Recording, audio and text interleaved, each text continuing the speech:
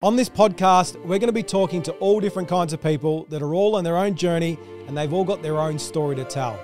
We're going to go beneath the surface. My name's Paul Schweiler and I hope you enjoy.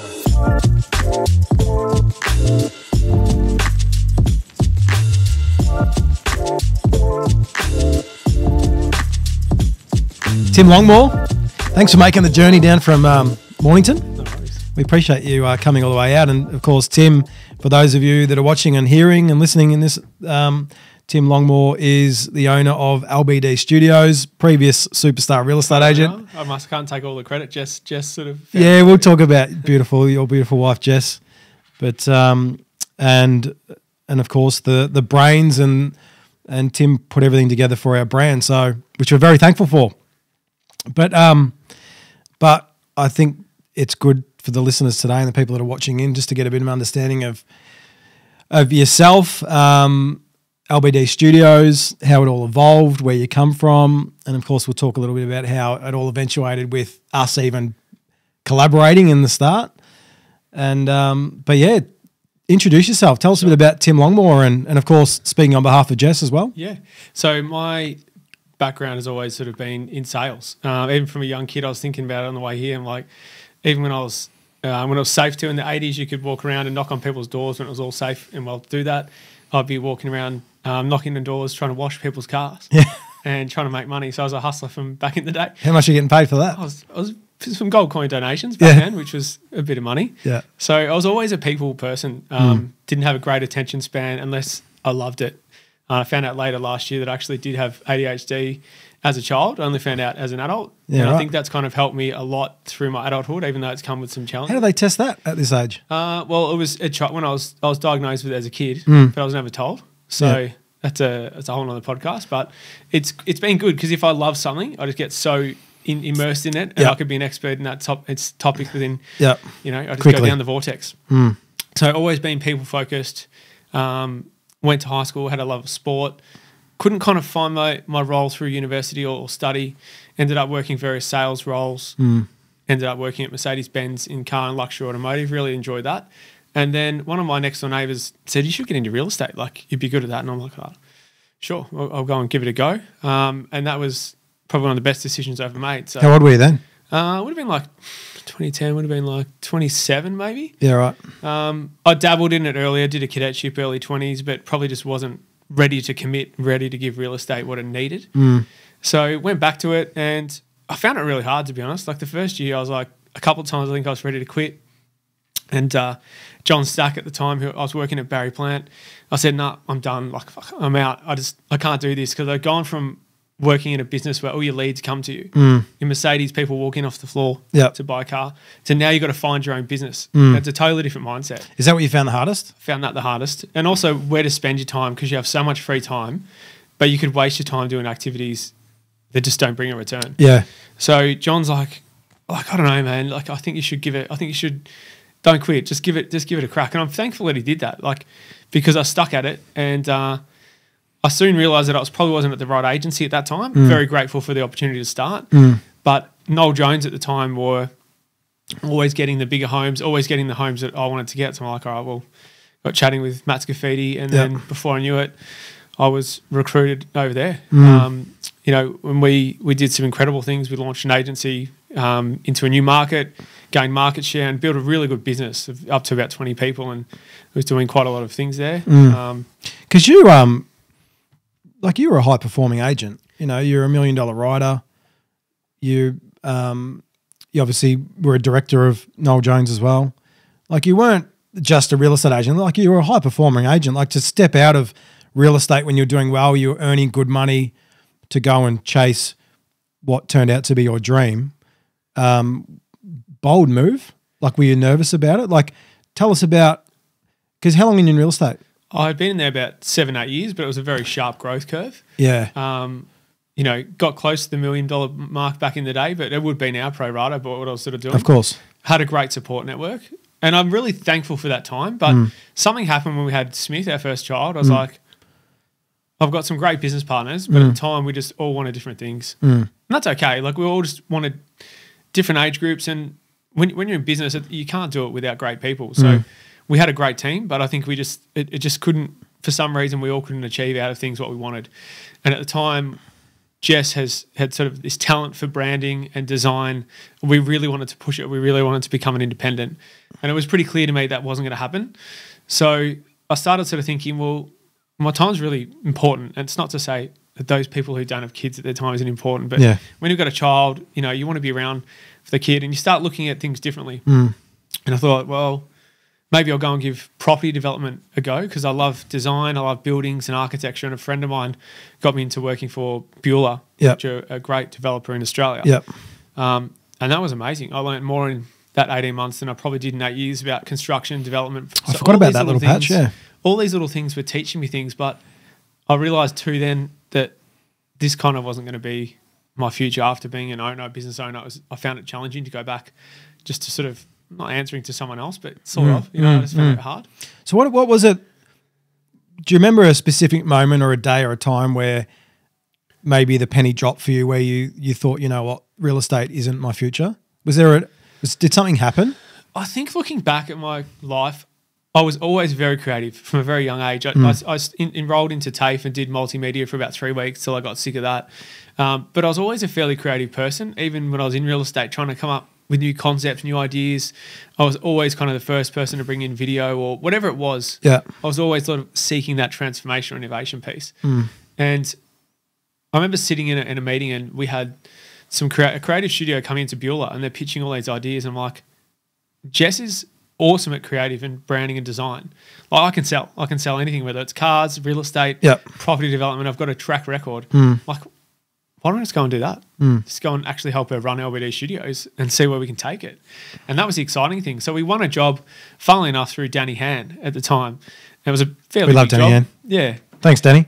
So it was a fairly big job and Danny was really supportive at the time. He always loves kind of nurturing those up and comers and he's always on the bandwagon. And that's a great trait of his. So I thought if we can land this job and I'm still somewhat employed, what could I do if I had full time in the business? Like what could we go and do? So I resigned from Beulah, told them what we're doing, and that was about 2018, 2019, so about 5 years ago now. And leading up to that, Jess was always in this sort of creative marketing background anyway. Like, did it always start LBD? Jess had worked in Jess's background was quite interesting because she worked in advertising. Advertising, big agencies, big budgets as an internal designer. She'd gone and worked client side for like a big packaging company like Aurora or Visi, that kind of type of product. Then she worked for small branding agencies and she loved branding. She loved seeing that transformation of people. So her skill set was quite unique too because she's seen the full gamut of how branding works, from big advertising, TVC budgets, through to like in-house design, through to branding, and she found herself in branding. So she went, while I was in real estate and we were making fairly good money at the time, she built up a few clients on the side. She's like, right, that's it. I'm just going to go. And she went. But she always said to me, I would never do it without a running partner. And I sort of didn't understand that at the time. But I do now because there's no way you could possibly be creatively directing, doing the work, doing the account management, bringing in the business, running it's just too many things. So we're kind of like yin and yang. We're polar opposites. But it's kind of like it works. Do you work together well?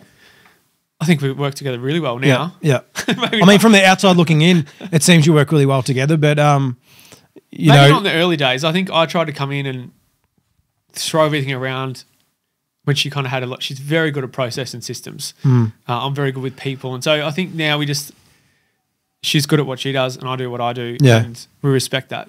And how does Jess go with? Because, like you said before, you know, you're always looking to innovate and try new things and go down different paths. Does she need to ever feel like she needs to rein you in a little bit, or does she sort of trust your creative mind and sort of let you go with what you're feeling and saying?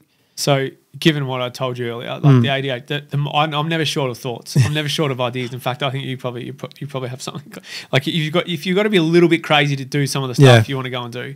So I've always got lots of ideas, but she's the one that will either execute or implement them. So there's definitely times where she'll be like, show me a plan. What are you going to do? What's going to happen? So I don't want to be that person that starts something and then stops it. So, she's a great sounding board. And because you are, Emily and I were even talking about this morning, like just the way you speak and you think, and you seem to be very measured with everything that you say.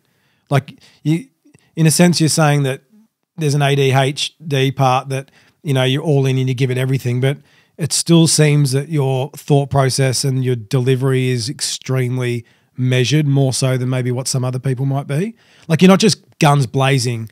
In your head, you might be guns blazing, but by the time you actually action on it, you seem to be very measured in your approach. Is that fair to say, do you think? Yeah, I'm not sure. I never had, Jess always said it last night, like whether you have the gift of the gab or not, I always just found like speaking really easily. Yeah. Especially if it's a topic I'm chatting to someone and maybe I can just fully dial into the conversation. Yeah. Like I can be in a team meeting and people might think I'm rude, like I'm on my phone, I'm walking, I won't sit down. But then if I'm into a conversation, I could literally be something burning over there. I'm not watching it. I'm not paying any attention to it. So the measuredness, I'm not sure where it comes from, to be honest. Yeah. It's probably a good trait because, you know, you've obviously got so much thinking and going on and you've got this process where you've got a plan and you want to get to it. But I think by the time it actually comes out, it's so well thought out from the outside. You might not think it is. But even still, like I always found that working together with you, maybe because you've got a real estate background, I don't think I've ever had anyone take words out of my mouth like you. Like sometimes I wonder if you can see my mind because I struggle. I've said this to you before. Like I'm like, how did you just literally say what I'm thinking with such ease? You seem to just know what, and maybe not me. It's probably all your other clients as well. You probably got a really good knack of getting an understanding what people want and being able to actually talk about that and make it a little bit clearer, even for the person that's talking about it. So I got that with you a lot. You know, you took words out of my mouth a lot. And I've done 2 brands with you and I'm like, man, this guy just gets it right, you know? And obviously being in your creative path, like you just need to possibly have that gift, I suppose. I think one thing I think I do, I don't say I do extremely well, but I feel like I'm very strong at is putting myself in someone else's shoes. I'm very objective. And so that's why I think the studio works well too, because the team might design something I like.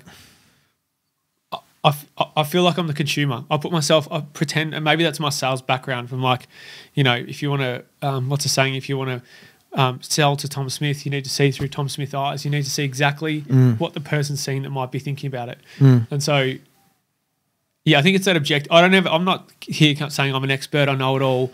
I will really try and get in someone else's head to figure out what they're trying to do. And that's extremely satisfying when that happens. Like for me, that's that transformation piece. Yeah. Actually, I've got some questions for you, and something must happen for you around January time. Every time, because I went over my notes today. 5th of February 2020, you called me. You said, Tim, you're at Morrison Clean at the time. I need to do a letterbox drop or something. I said, Paul, please, like a letterbox drop. Come in, let's have a chat. We can do more for you than a letterbox drop. Yeah.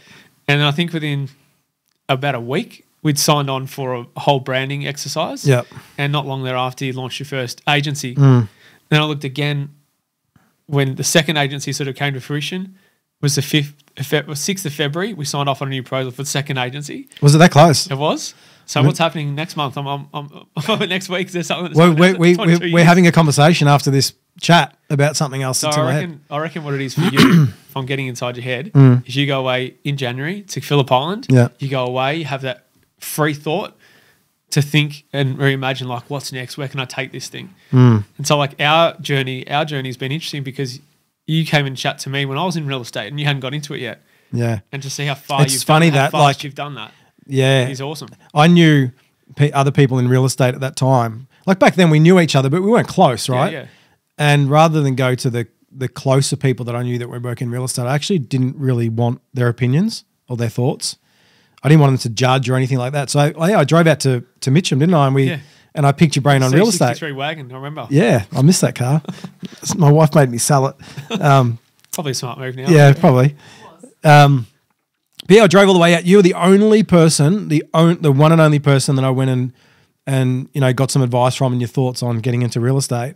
And then you sit here and we're like full circle. You've created 2 brands for me, and you know job's not finished yet. So it's funny how the world works. But yeah, it's interesting that you bring that up about so I look time at frames. I look at patterns with people, and well, I guess things. You know it's the time where the years just so go. It's that one time where I can sit on the sand and stare at the ocean and brainstorm things a little but bit. that is actually working. And that's one thing I've learned being in the creative field is that thinking is work. Think like, when someone comes to you with a problem, you're like, I just can't figure it out yet. Yeah. I'll come back to you. That happens a lot. Kiara will say, oh, what do we do here? I'm like, just give me, I'll come back to you in a couple of hours. And then I'll think about it and then I'll do it.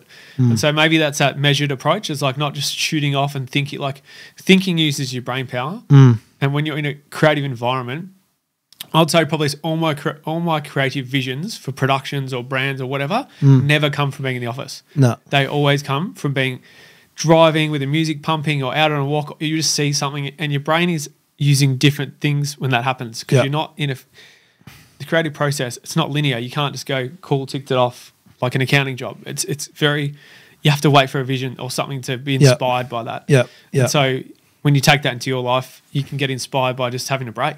And that's hard in real estate because real estate is non-stop, 24/7, on all the time. You can get some white space, but you've got to build towards that. Yeah, that's right. Build a team, build systems. So so it's been cool to see how you've done this as well. LBD Studios, tell us a bit more about.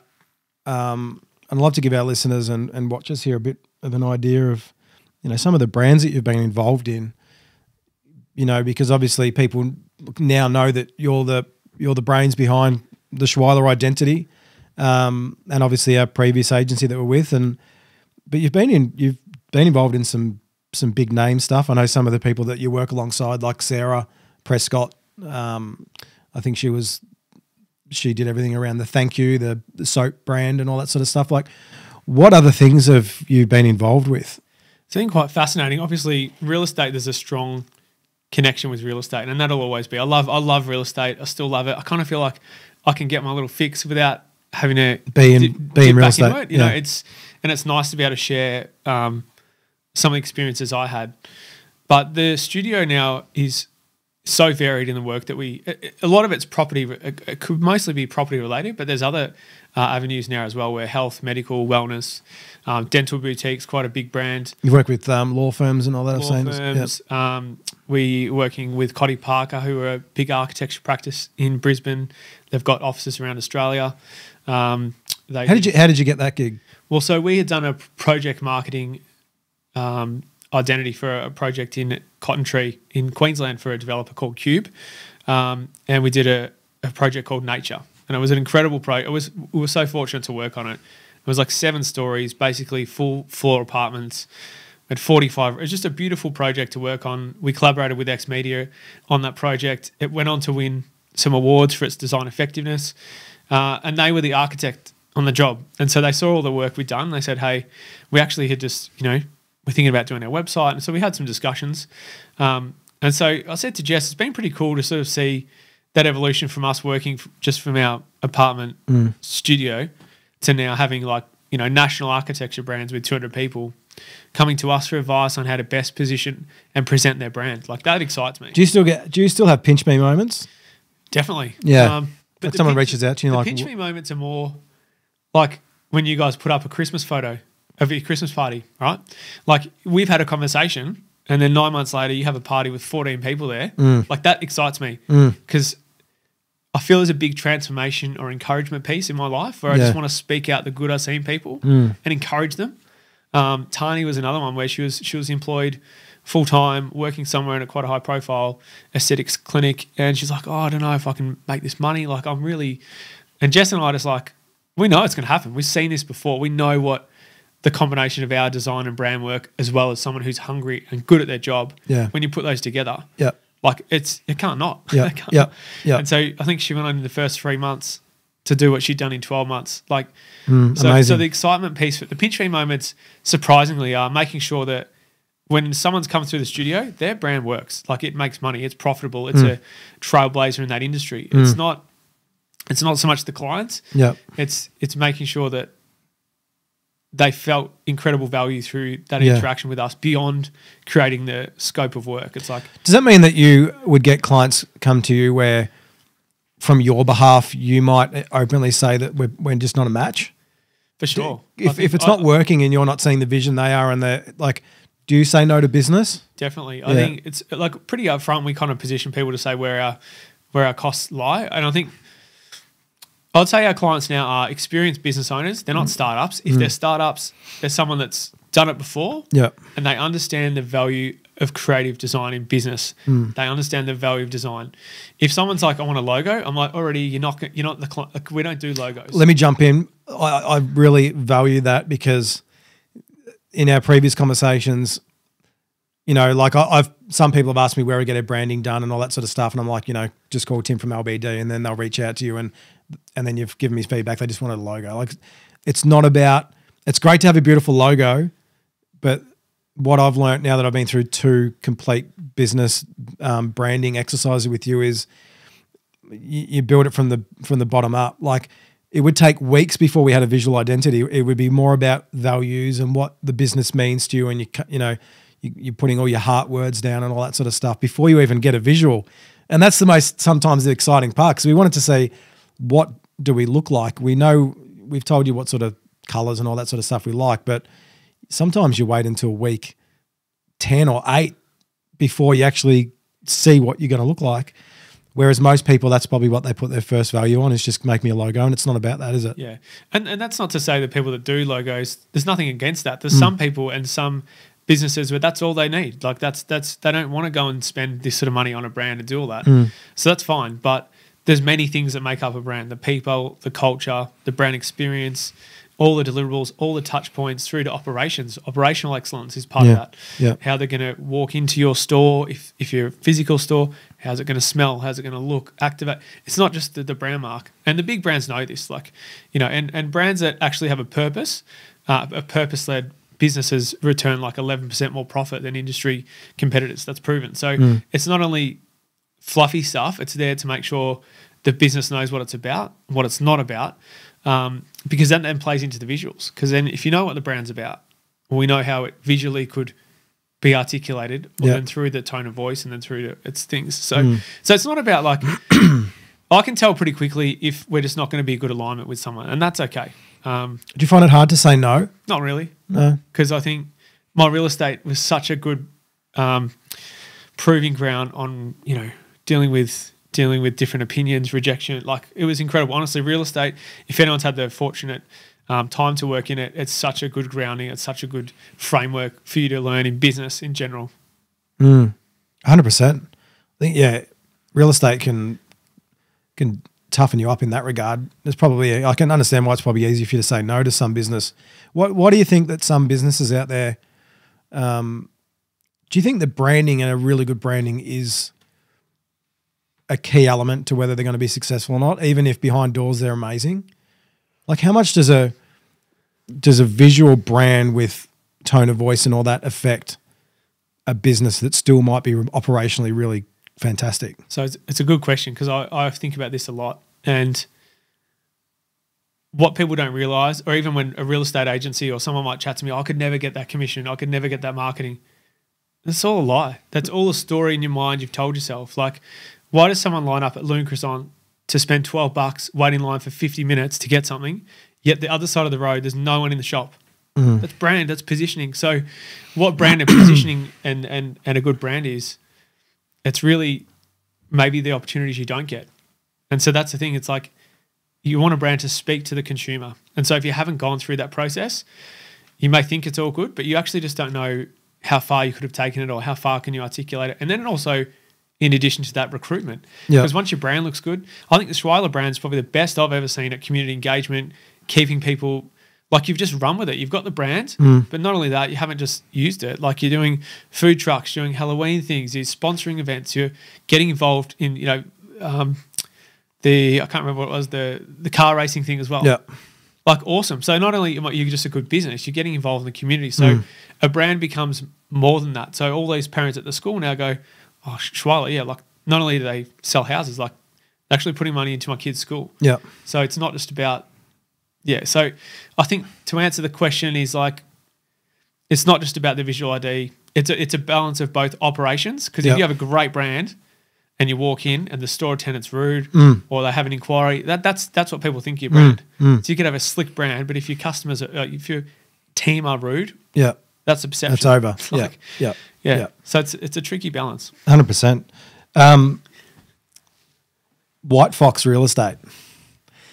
Marty Fox. A lot of people may not hear of them, or some people will know them. Obviously, Marty, successful in real estate, judge on the block. But you designed White Fox, did you not? So the White Fox brand is a great case study of where someone really knows what they're about. So at the time I was still working in real estate, Jess had started LBD Studios, and she'd been working on the sort of identity behind the scenes. Aidan at the time was doing the tone of voice, but Jess did a lot of visuals componentry for it, which hasn't changed. So that brand, though, gets talked about a lot, and for a lot of good reasons. I think it was probably a good segue for what we just spoke about, because they know what they're about and they know what they're not about. And they're not afraid to put money behind high-end productions, put money behind every touch point and run with it. I think a lot of people, even if you're not in real estate, they just don't execute at a high enough level. And that's not something our clients do. It's just an observation. Like, it's actually really, really hard to grab the brand, even like you guys have, and run with it, because you need people that are passionate about it and going to go and do it. So they were probably the first company that came in. Was that your first big client, would you have thought? Well, they became a big client, as they've evolved. Like, they've built it into a great business and what it is today. And that's through a number of facets, brand being one of them. I'm sure attraction of the right people and recruitment, but it's also what they've done with it, So it's kind of what you're saying, like, it's a blend of both. You can't have one without the other. You need the brand, but you need the great people as well. Yeah, right. And what about brand refresh? Like, if you've got a really solid visual, like us, for example, is there a time frame where you think it's worth that meeting in the middle and go, right, you look great, you've been here for X amount of years, it's time to actually do a bit of a refresh? Is that something that you talk about with your clients? Is there a time that are quicker than others where maybe a rebrand or just a tweak, like a facelift, is required? How does that work for you? How do you see it? I think it's kind of like an evolution. A Porsche is a good example where they don't just drastically change it. They just keep changing it, slowly tweaking it.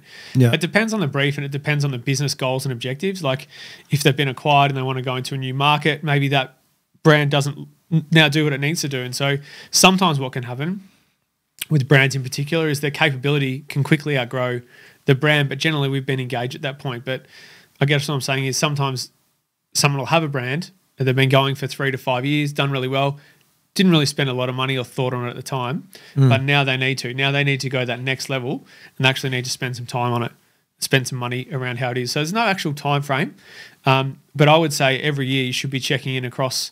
Someone should be that auditor across your brand, looking at your website, your socials, just looking at all the things you're doing. Do we need to send out that fortnightly EDM? Are people getting value out of the things we're sending? Excuse me. Are people getting value out of the things we're sending them? Do you ever like big brands that you've built businesses for? Will you pull them up if you feel like they're going left of what the whole thing was about? Are you brave enough to reach out to the owner and say, listen, I think you're actually gone off track a little bit, your business, but from an outsider and the person that was there with you when we had all the big discussions about what you stand for, I feel like you've gone offline a little bit. Is that something look, I'm starting to try and tactfully have those discussions. Yeah. It's more about, because people, if they've invested a lot of money with our studio to get the result, and sometimes what can happen is the brand that gets passed on to a social media manager or someone that has no real understanding or depth of the brand. And then that's what the consumer sees. So we might have done a great brand, like think of us like the architect. It's handed on, and then someone else is now playing with those drawings and messing with the intent. But at the end of the day, at some point you do have to hand it over.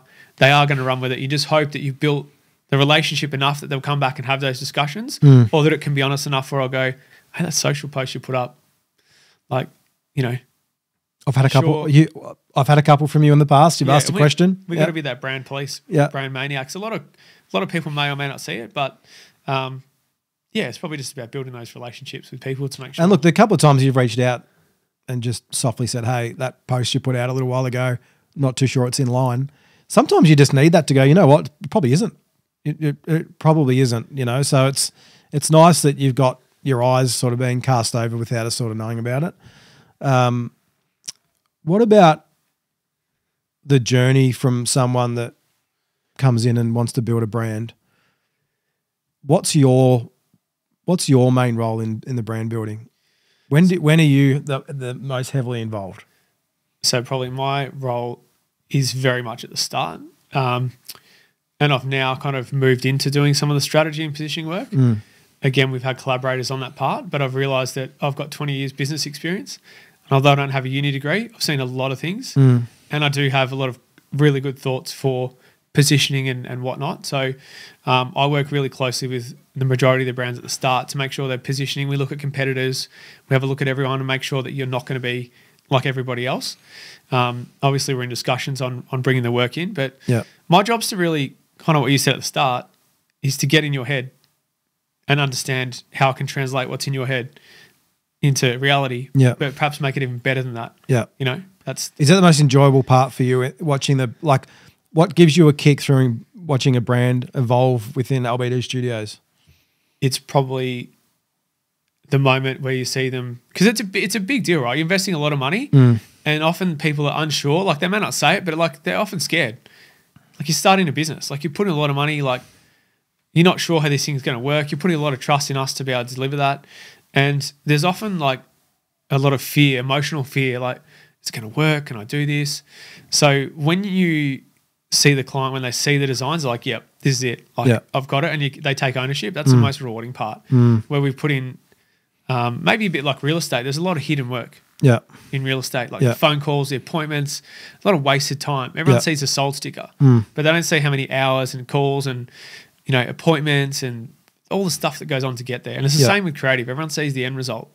But, you know, the studio might have wasted 3 weeks, and then 2 days before the prez, we decided to take it a whole different direction. But it's not a waste of time.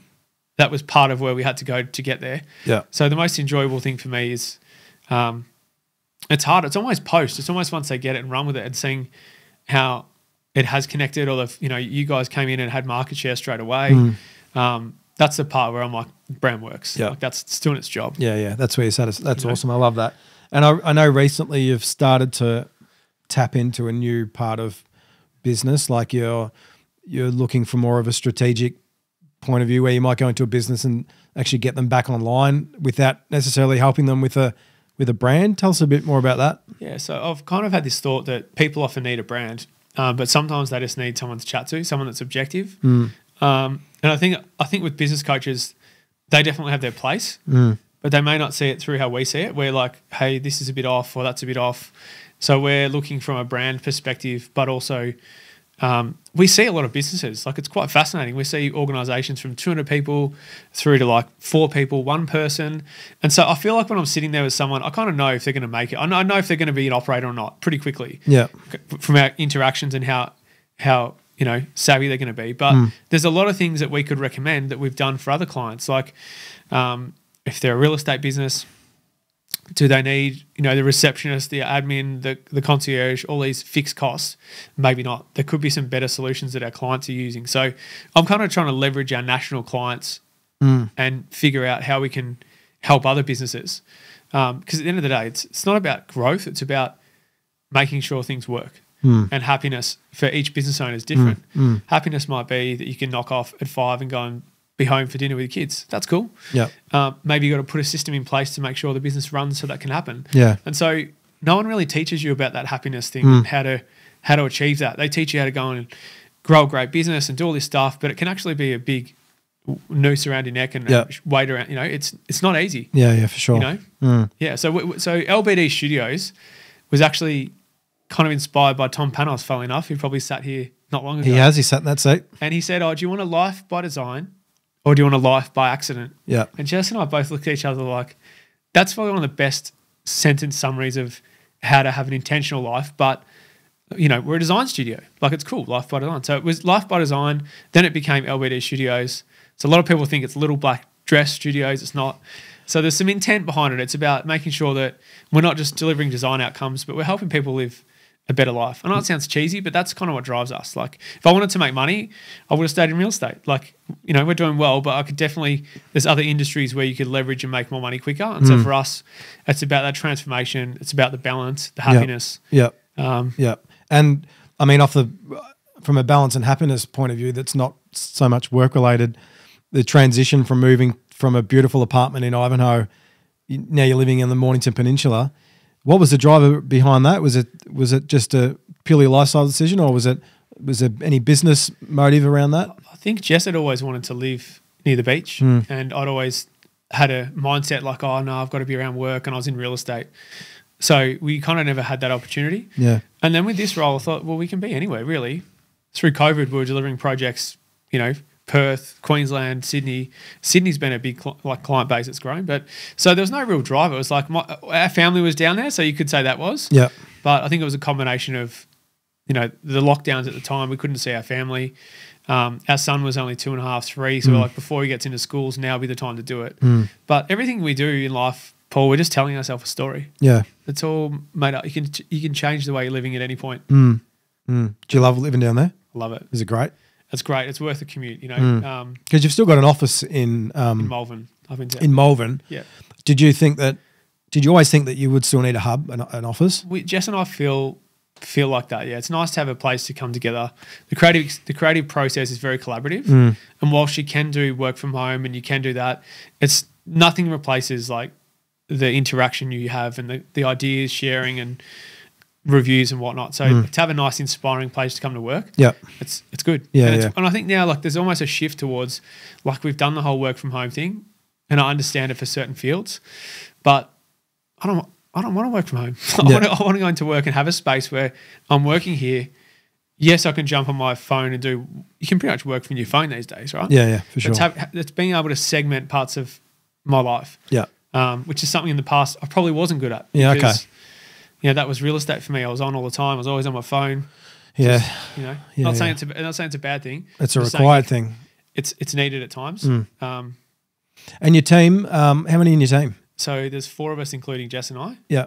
Yeah. So. And because you've got a couple of staff members that have sort of been there for a little while now. They're sort of staple. Francisca's been there since the start. Really, it's quite amazing. She's fantastic. Yeah, she's fantastic. Fantastic. She's great.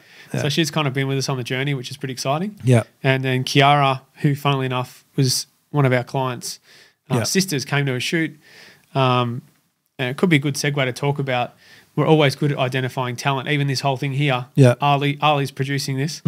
Ali came to us through an ad. We were growing our production department at the time, and had quite a few applicants. But Ali stood out because he reached out through LinkedIn. He was texting. He was keen. So whoever's around our brand, Kiara included, she reached out. We're always looking for people that go one next step. It's not that hard just to send a message to someone and go, "Hey, no, of course, seen your ad." So we look for those little 1%ers. Yeah. To me, they make a big difference because it shows you the character of the person that you're dealing with. I know your team's still relatively small from your core group, but what do you do to make sure that Fran's still feeling creative and Kiara, that you're still getting them in the zone to want to come in and perform at a high level?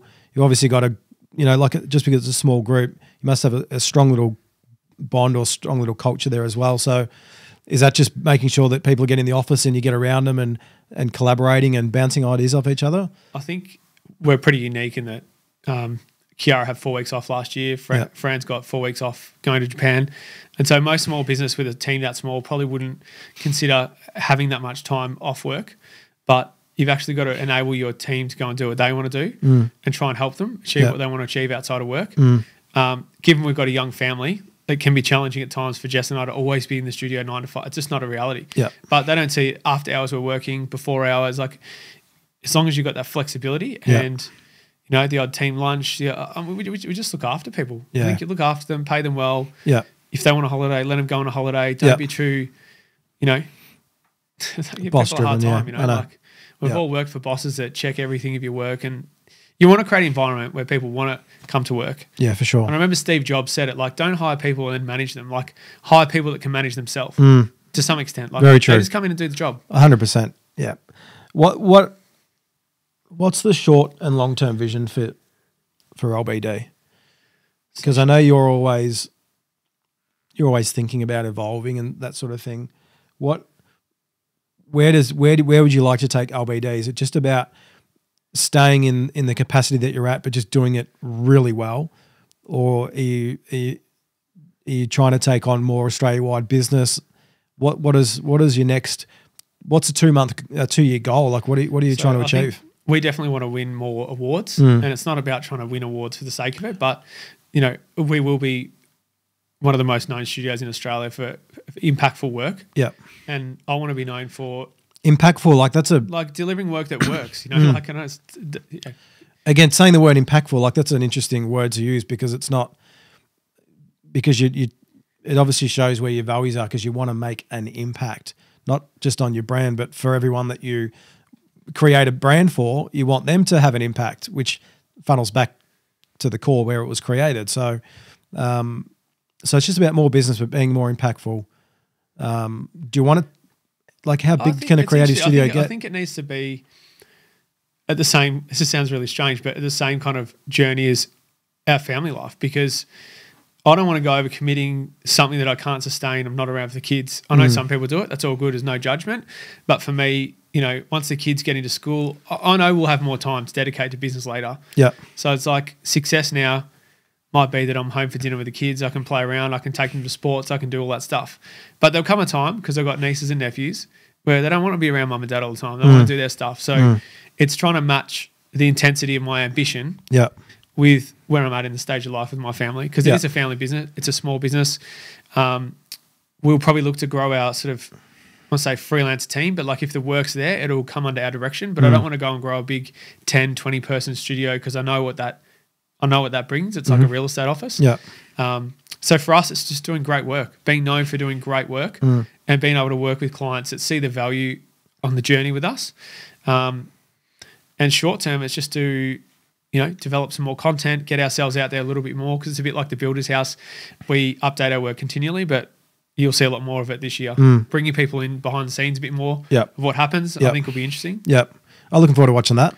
Yeah. So we're very interested by your brand, and I think given the sort of person you are, and you're very engaging, we like listening to you speak. Like, I've really enjoyed just getting another snapshot. Obviously, I know a bit about your history, but just to even have a chat today, like you're a very engaging human. That's obviously why you're successful at what you do. So, you know, we love watching what you guys do. It's exciting, and you just look good. So everything you're doing, it's just working beautifully. And we wish you nothing but success. Like we've done 2 brands with you, and I love it. And like I'd love to go through the process again. It's a fun experience. I'd talk on behalf of Em. Like it's enjoyable. We got a real kick out of that, doing 2 brands, and I don't think it'll be the last one we probably do with you either. So anyone that's watching this or listening, if you're thinking about, you know, if you're thinking about going down the brand path, give Tim a ring, because it's not just about a logo. Yeah, I think it's about trying to have a conversation with someone and go, cool, because I think a lot of the time too, they don't know. Like, I have these conversations. That's your job though, to draw it out of them, isn't it? You're like, I can tell pretty quickly on that phone call, like, if they're uncertain or unsure, or just testing it out. So, yeah. But what about you, mate? What's on your agenda for the... I'll tell you after this potty. Don't want to give it all away. Well, no, we'll keep it between you and I just for the minute. That'll be for another day. That's good. We got some good ideas we'll share with you. But, mate, it's been a great insight. And again, you should be really proud of what you've created. Again, journey from real estate, taking the leap and going out and doing something that, you know, makes your heart sing, and we're, you know, following your dreams. You know, you call it life, LBD, life by design. I mean, you're exactly doing what that stands for. You should be proud of what you've done, mate. You run a good business, and we're proud to be aligned with it. And, you know, I think that you've got a really bright future, so we're excited to watch it. But thanks for sharing. Thanks, mate. Pleasure. It's been a good chat. I've really enjoyed it. All the best. Thanks, Tim.